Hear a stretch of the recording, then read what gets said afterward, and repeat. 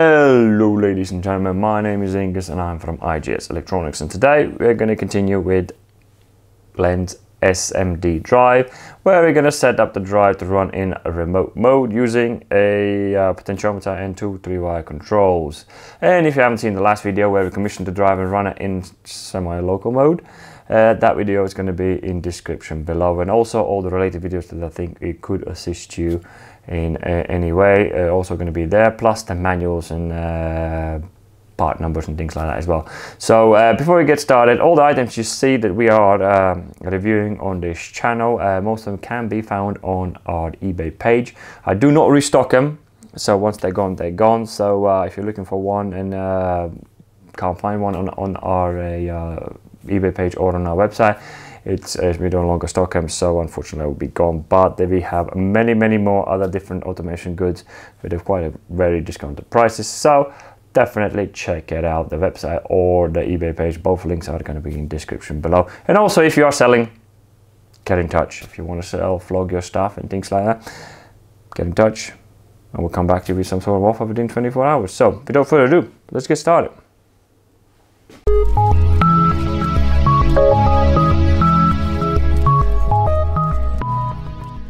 Alrighty, so now that the wiring is done, let's talk about how it is all set up in here. And we've done a little bit different than we did in the previous video, because this time I'm going to be using a e-stop to rather than just stop the power going to the terminal 28, I will send a request to the drive to quickly stop the drive. So and to do that, we need to change a parameter. But first, let's have a look at the wiring. The wiring is done like this. In the back of it here, zoom in, yeah. So you can see that normally one is normally open contact, one is normally closed. And here in the back of the normally open contact is the terminal 20 coming in here and sending the power to normally closed, normally open contact.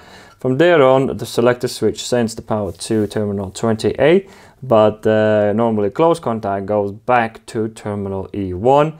And we're going to be programming the E1 to do quick stop, and to, as you said that before in the last video, the E1, E2 and E3 can be programmed, also the relay as well, but not for now. And we are going to be using an option, as you can see now, it's called quick stop. So control the acceleration to standstill, activate low. So basically what it's going to do, it needs the permanent source of power from terminal 20. This is exactly what we're doing in here, achieving that by sending the power to normally closed contact. And in the case the system will be broken like that, it will show error. And to release it, you need to flip the switch in and flip it back out. So just in case you've done that in a non-active state, but if it's in an active state, it will do that. So it will error it, and when you release it, it will not release it. But as soon as you remove the button from the enable, he will reset the error automatically. And then we have a potentiometer also as well. Potentiometer is from, here we go, it's a Siemens potentiometer, 22mm cutout. Potentiometer is from 1 kilo ohm to 10 kilo ohm. So there's a wide range of choices you have. You don't have to stick like specifically to one. As long as it's within that range, your potentiometer should work. And as you remember in the last video, we changed one of the parameters, which were not allowing us to, which allowed us to change this frequency with these buttons in here. So we need to go to C1. Oh, I went the wrong way. If you go in C1, we need to select that to 0. So into that one, we select that to 0. That pretty much says now the potentiometer has been read from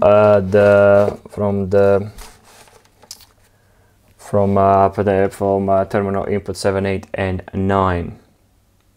And let's start it up and see how that works. So now that we've done that, by pushing select the switch forwards, here we go.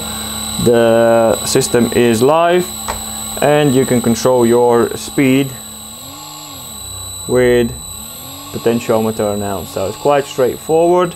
So and let's demonstrate it again. The e-stop, it's a good way of stopping the drive. So I do suggest to do, when you wire in a 2-wire control, go this method. It's completely kills the drive, and off it, and the drive's been reset and pretty much is ready to go again. So that it will be all about a 2-wire control. Let's get to 3-wire control.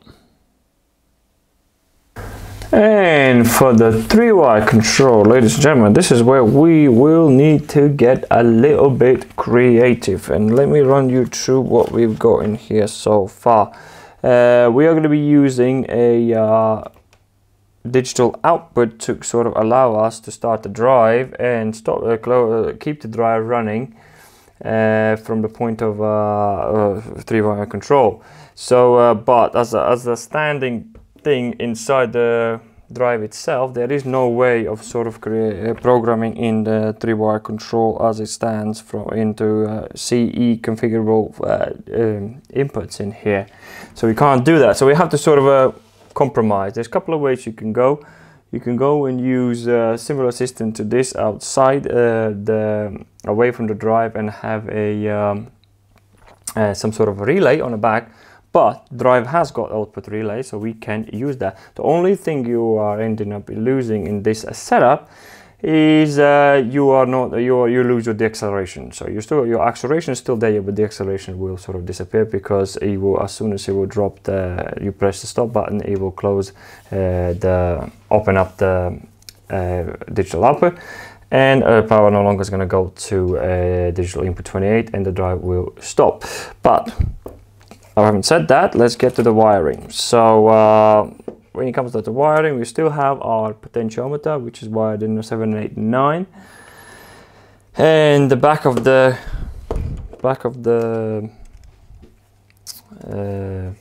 our control station, which looks like that now.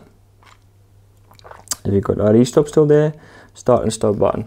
What we got in here, we still kept what we did before, where on e-stop and enable. So we have a number 2 cable in here, which comes from output 20, which is our source, and then it sort of provides the power to all other switches in here, and past the stop signal in here, that one goes to actually K14, and then and after K14, which is a cable number 3, cable number 3 comes back to a start signal. Sort of that's where you create your latched system. So every time you are going to show that how to program that in a minute, and on default, the K14 and K12 is closed, so you will need to create some sort of open contact in there, which I'm going to show you in a minute. And where were we? And yeah, and e-stop, it obviously goes back to where it was before for E1, which has been pre-programmed to accept a quick stop. So to change what we need for the latching system, if you look at the paperwork in here, C08 is a relay output, and it tells you in here relay is energized if red default motor is running and blah blah blah. So you can sort of see what options you can have. The one I'm going for, not the fault, but I want to go for motor is running. That will give me normally open contact in there. So I'm going to be using that, and to do that again, we will go into the C8, and you need to change that to 2.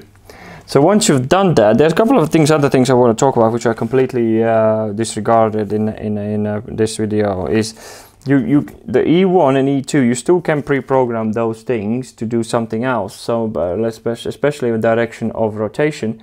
So if you want to have that for direction of rotation, you can still program that in E2, or any other things you can see in here that would you can have 3 preset and no action whatsoever. And on a CE3 there's even more. I think there's even more options in here you can choose. So having said that, it says I'm not using directional system because of my small station in here. I sort of won't allow me, because I will need to get better stations. But if you do want the direction as well for the 3-wire control, you can add another switch, program it into E2, which we already show you how to do that. So how that works now is when we click start,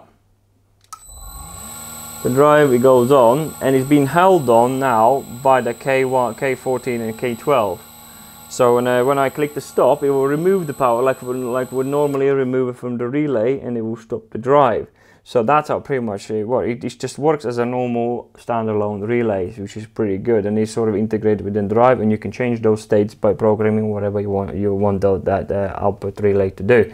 So and obviously we still have our e-stop, and in this case when you click the e-stop and release that, it will not reset that. You still need to click that start button to reset it, and the drive is pretty much ready to go. So that will be it, I think, when it comes down to 2-wire and 3-wire control plus potentiometer. And hopefully a lot of this makes sense to you, and it gives you some ideas how you want the drive to be controlled. So if you have any questions, please leave them in the comments below, and if you like the video, please smash that like, and if you dislike it, smash that dislike. And leave a comment below what you like about it, what you don't like about it, because constructive criticism definitely helps me out to make better videos. So other than that, ladies and gentlemen, thank you very much for watching, and I will see you in the next video.